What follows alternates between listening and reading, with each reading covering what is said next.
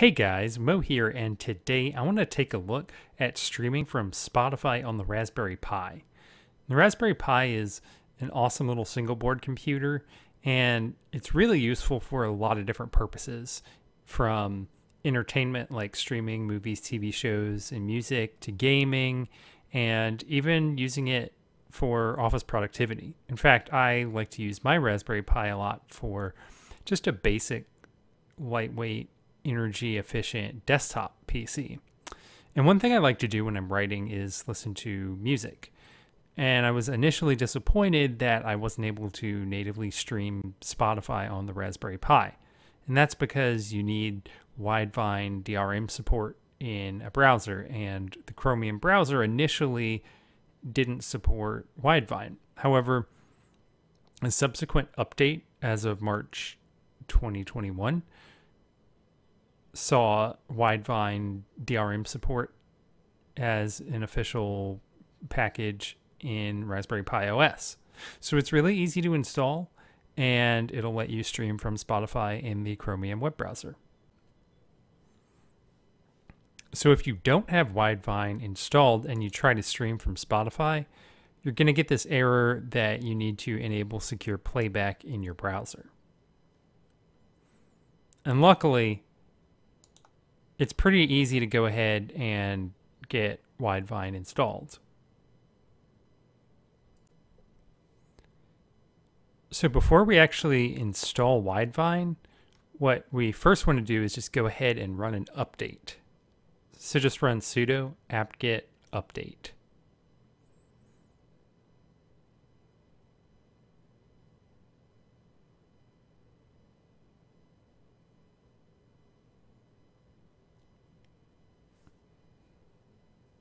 And next up, run sudo apt-get upgrade.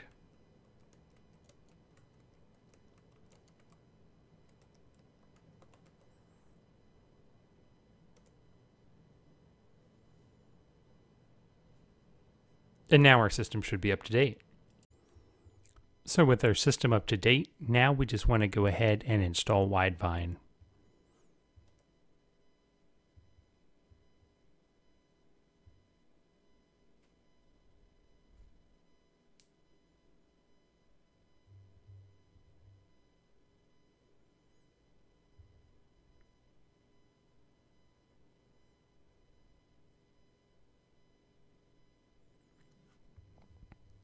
And now Widevine should be successfully installed.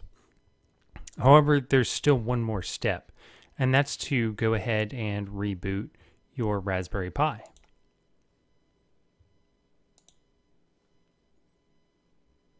Let's go ahead and select reboot, wait for it to power back up, and then go ahead and launch Spotify.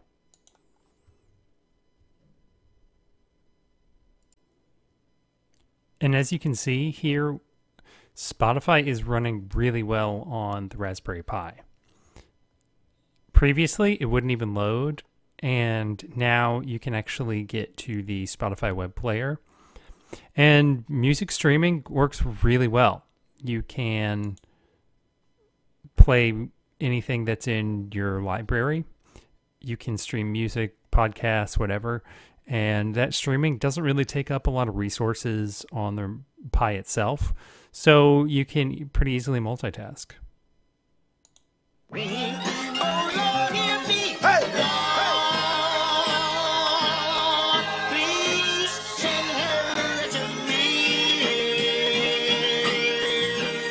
It's coming, it's coming, it's coming.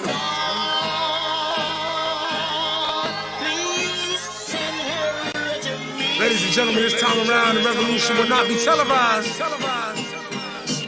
Woo!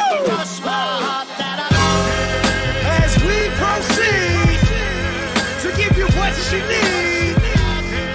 Oh, nine, brother. Get it live, brother. Ladies and gentlemen of the court.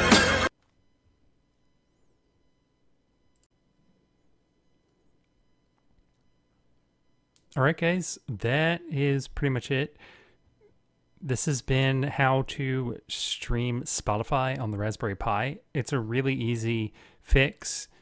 And once you get Widevine installed, you'll actually be able to stream from a lot of video platforms as well, like Netflix, Disney Plus, and Hulu.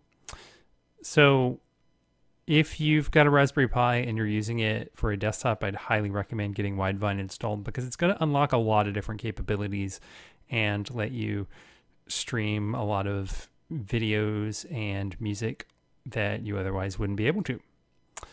Thanks for watching, and don't forget to give your life a tech up.